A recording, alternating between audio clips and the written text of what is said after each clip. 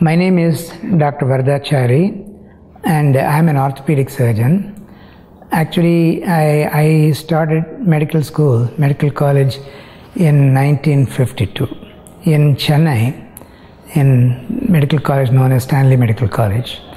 And then after I graduated, I was working for some time. Then I did my postgraduate in orthopedics in Delhi University. And I took my master's degree in 1966 from Delhi University. I went to United States in 1970. I underwent further training in orthopedics, advanced orthopedics. And then I'm also certified as a specialist by the American Board of Orthopedic Surgery in the United States. That was in 1977. I have been in active practice in United States until then, until I retired in 2001 from active practice in USA. My wife, Chandra Varadachari, also a doctor. She is a pathologist. We got married in 1965. I didn't know her before that, and she didn't know me before, and it was kind of arranged marriage. And then both of us were practicing there. And then after 2000, in fact 1999, our life changed. Could you tell us how? How? That's a very interesting question. See, right from the beginning, I always have an inclination for social service. Even as a student, medical student, myself along with a friend of mine who is now a very famous neurosurgeon in Chennai, he is also retired from practice. Both of us used to go to villages and do survey of the villages for the prevalence of leprosy. It's a disease with social stigma, unfortunate. There is no need for that stigma. And then it is treatable if detected early. But it's a poor man's disease because it is in very poor hygiene and in overcrowded atmosphere, where in one small thatched home about 10 people or 15 people sleep. If one person gets leprosy, others get it too. It doesn't come by just touching you, it comes by prolonged contact. And that's how they get it. So we thought by examining these villages, if we can detect those which is very obvious disease with a grotesque deformity, everyone knows what it is. But in early stages, they do not know whether it is there or not. So if you detect the disease very early on, then you can treat them and cure the disease before it creates havoc on the individual. So by Swami's grace, we were successful in detecting very many early cases. And once we detect them, there was a clinic in Saidapet, a division in Madras, and there was a leprosy clinic. And anybody who treats leprosy should be totally dedicated. He should not be after money, because he cannot get much money, it's a poor man's disease. And you must have a commitment for such people. We had one such wonderful person called Dr. Anubandham, who was in charge of the leprosy clinic. We used to send patients to them, and he will treat them. And that's how it started. But later on, after I graduated from the medical school, I was still in Madras for a few more years. During that period, me along with a couple of our friends used to go to a village near Madras. It was outside of Madras then, I believe now it is part of the city itself. And there, every Sunday, we used to run a clinic, free clinic, we dispense medicine. We were doing it as long as I was in Madras. So this is how my life in this level started. And then I was lost into my practice and all that after I went to the United States and the so-called material world. Then, when I was about to retire, and I planned to retire when I was 65 years old. I'm a surgeon, but you get burnt out after some time. So then we have done enough of all these things, and so when I was about reaching 65, then I was a chief of staff in my hospital then, and I informed them that I am going to give up practice there, active practice, when I am 65 years old. But then what are you going to do after retiring when you have been so active? So what we planned to do was to travel all around the world, go to third world countries, spend about 2 weeks or so there, and do some free orthopedic work. And then at the same time we can also see the different parts of the world. That's what we decided. The interesting thing happened. This was in 1997, I believe it is. Then when I was thinking about it, planning for my retirement, someone told me that there is a hospital in Puttaparthi. It is called Sai Baba's Hospital, and Sai Baba has started that hospital. They do free open heart surgeries. Then I was thinking, if they do free open heart surgeries in that hospital, why should I travel all over the world? Let me go there and do what I want to do in different countries. All I need is a place to stay and some food to eat. So I don't want any money. This is what I thought. I expressed this to a very close friend of mine, a couple, a very well-known couple, a very big industrialist and very close to Swami. He is like my son. I mentioned it to him, so I am interested in going to Puttaparthi and looking at the place. Then he told me, both husband and wife, they will take me to Puttaparthi. So that is how the Puttaparthi came into my being. And interestingly, about a few years earlier, we had an opportunity to come to Puttaparthi. But since we did not know anything about Swami, and we were not much into Swami, we ignored that. This opportunity was sometime in 93 or so. My wife's sister, his son, Swami said he will perform the wedding in Swami's room. And Swami said, you come with a few people, then we'll perform the wedding. So my wife's sister, my sister-in-law called us, and then said, Swami is going to perform the wedding of our son. We want both of us to come there. And hardly 1 week notice was given. And there was no way we could come in 1 week making arrangements to cover for our practice and all that. So we didn't come. So we missed that opportunity.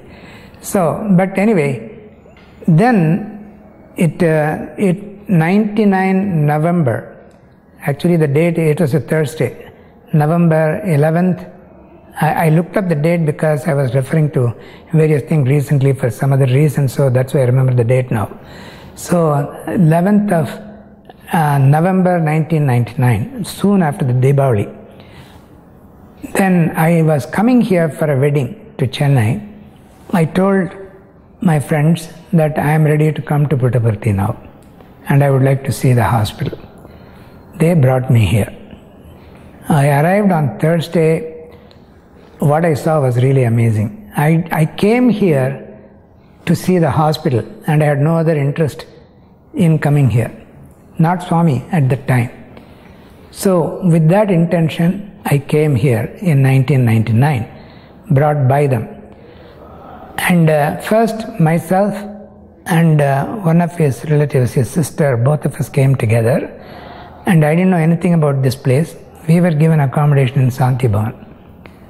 And I was brought in that day, the very first day, and I was seated in the veranda, just under the window where previously the vice chancellors used to sit. That's where they seated me. And I saw Swami for the first time in my life, coming and gliding so beautifully from there. It was stunning. And I didn't know what to expect, and I didn't know how Swami will look like. Will he be frightening? He will be intimidating.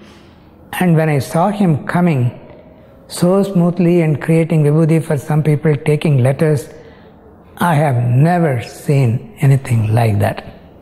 He slowly came up to the veranda and walked through that, came up to the upper veranda. He was coming from the rear towards me.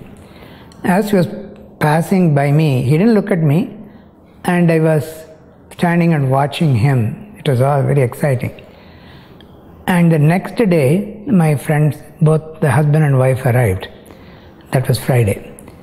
And what they did was, then since my interest was coming to the hospital, I was brought to the super specialty. And I was brought to the director's room. And I didn't know anybody here at that time. And one of Swami's students, or one of the people who work here, I don't know who it was, he was asked to take me around the entire hospital, which he did. And I saw that there was no orthopedics. I was kind of disappointed. And I said, maybe this is my first and last visit to Puttaparthi. That's what I thought. But Swami's plans were different, I didn't know that. So then, next day, Saturday morning, and sitting there, everything was so thrilling, and I took a walk around this place. A lot of construction was going on in the area where there is the new shopping center, so all were there. And then the next day, Saturday morning, about 8:30 or 8 o'clock, Swami came, and as he went inside the interview room, I was bending down my head, and then maybe I was meditating as what I was doing. I was not paying any attention. So my friend who was responsible for bringing me here suddenly said, "Doctor, get up, Swami calls you." And there was an interview. And it was amazing what went on in that room. Sir, what was the first impression about Swami you had when he walked towards you? My first impression was, first it was blank, and secondly, this is something I have not seen before. Who is this person? He doesn't look like a human being. What is happening here? Why am I so spellbound? I had no explanation for that. When we entered the interview room, in the interview room, it was myself, my friend and his wife, both of them very close to me, and their son. He was very young at the time, and there was some other couple from Punjab. These were the only people there. And I saw Swami sitting in his asanam on that corner of the interview room. I sat directly in front of him, and there's another door there. Near that, I sat there. And Swami was just talking with few things, and then he looked at me, and then he asked for my name. What's your name? Then I mentioned my name. And what do you do? Then I said, I'm a doctor, Swami. Then he said, I like doctors. What do you want to do? That was the first thing that struck me. That's exactly what was in my mind. What am I going to do after I take retirement? And he said, what do you want to do? He pulled the thing out of my mind. And then I didn't even know how to address him. Sir, Swami, I didn't know. I didn't address him by anything. So then I said, I would like to come and work in a hospital such as his. Then he feigned as if he didn't hear anything. He asked again, what? Then I repeated that. Then he told me to come to him. Come here. He asked me close to him. I kneeled before him. And I did not know anything about Pada Namaskar or whatever. That was a wonderful opportunity because I kneeled before him, in front of him there. He created a ring. Then he showed the ring to the people who were sitting there. What do you see there? They said, Swami, they're 3 diamonds, Swami. Then he showed it to me. Then he asked me, do you want this? Or do you want a Navaratna ring? I never knew any of this materialization before, and I did not understand anything. What is all this?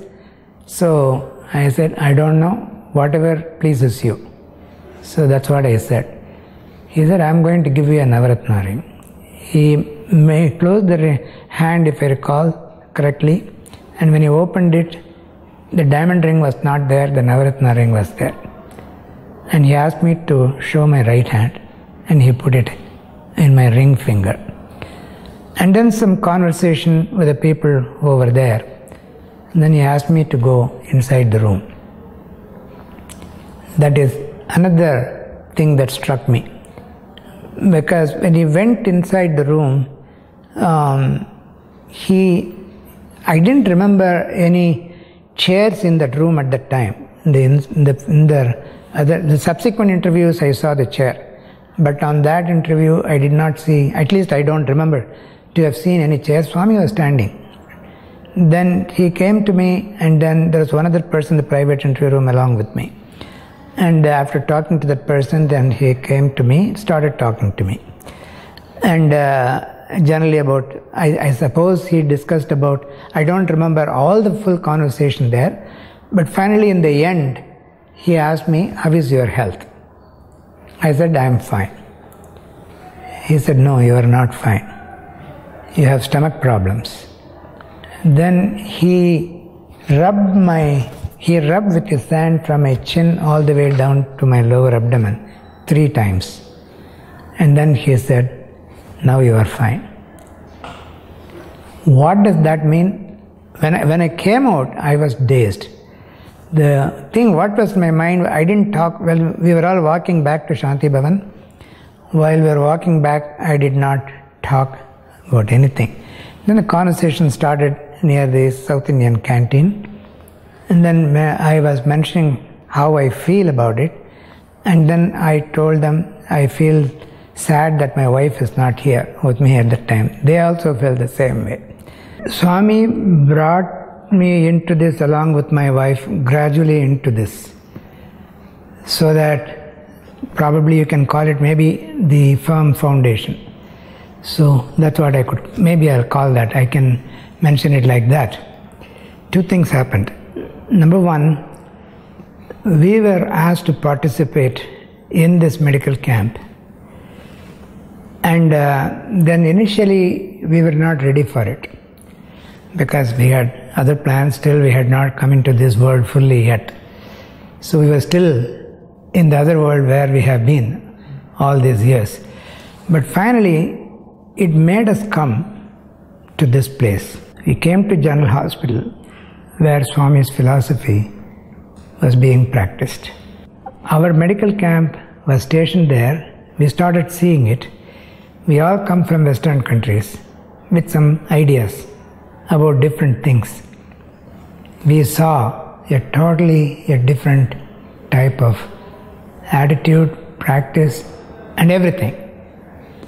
Number 1, the patients were totally innocent, ignorant, and they were even practicing some kind of practices which is not acceptable anywhere. For example, putting, burning as part of the treatment in the villages in a child.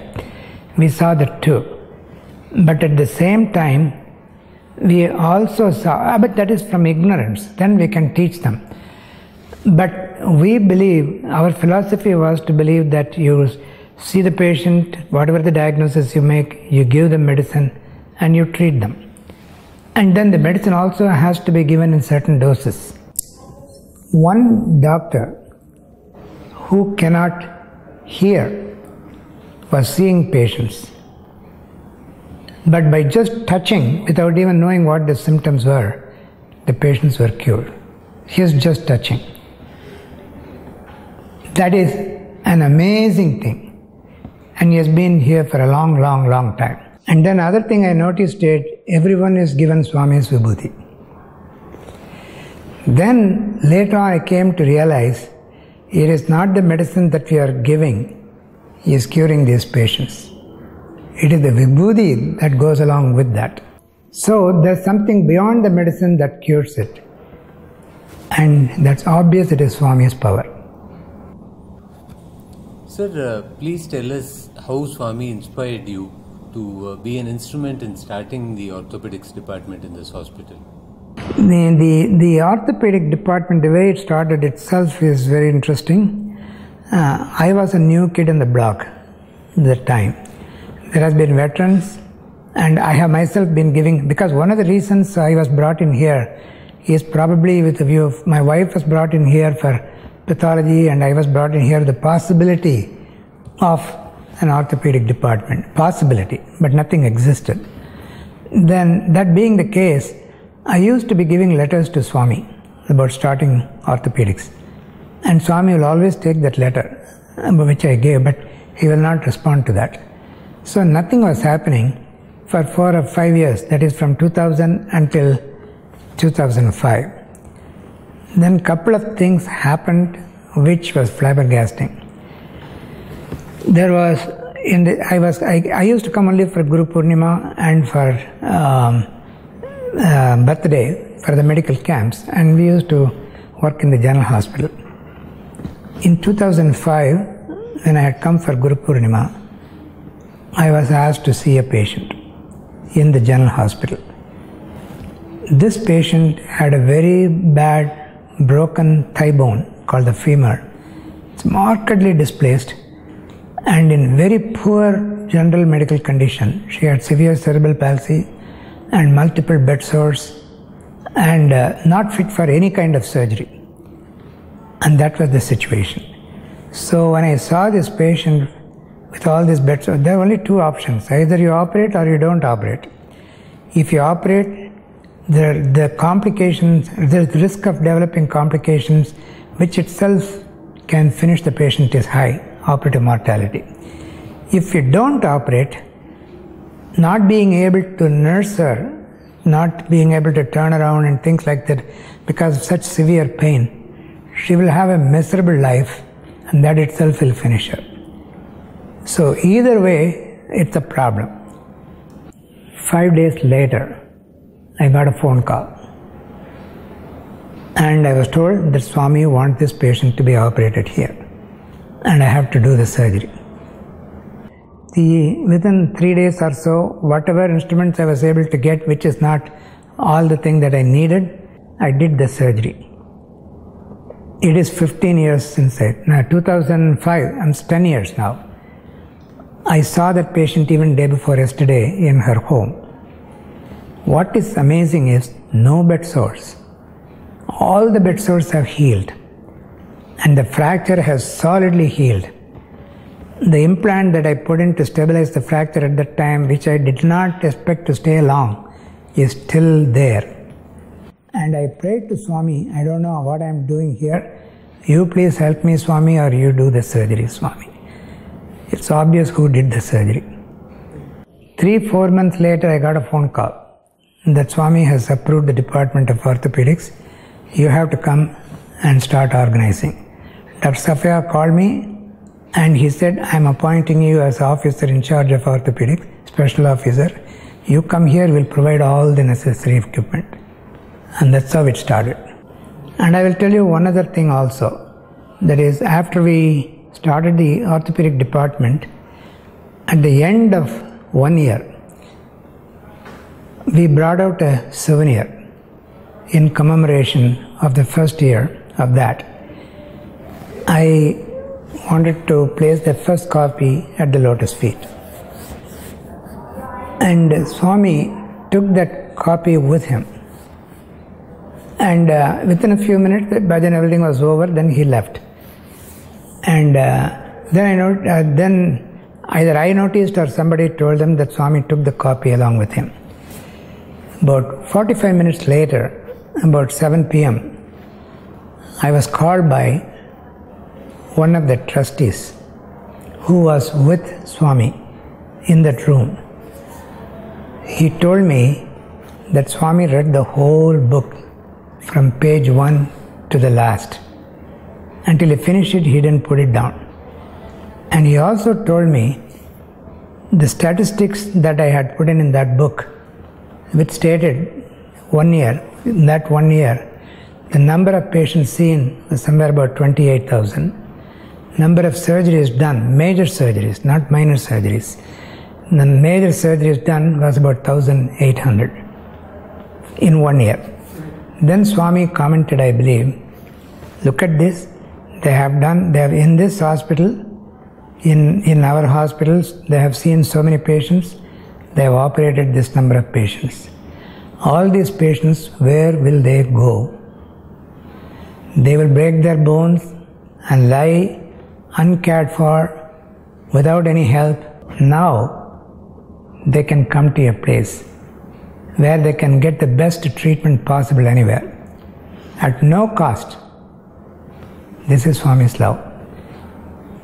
These are a few of the testimony to prove what more do you need to come here or be accepted there. There are many, many more instances like this.